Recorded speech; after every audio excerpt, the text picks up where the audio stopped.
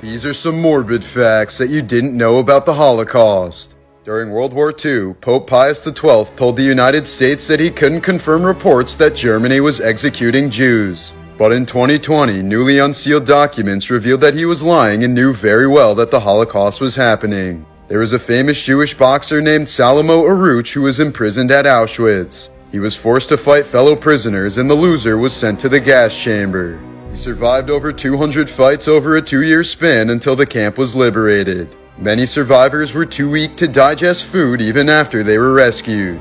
As a result, about half the survivors of Auschwitz died within days of being rescued. After the Holocaust, future President Dwight Eisenhower predicted that people would try to deny that the Holocaust ever happened. So he ordered his men to take as many graphic photos as possible to prevent this from happening.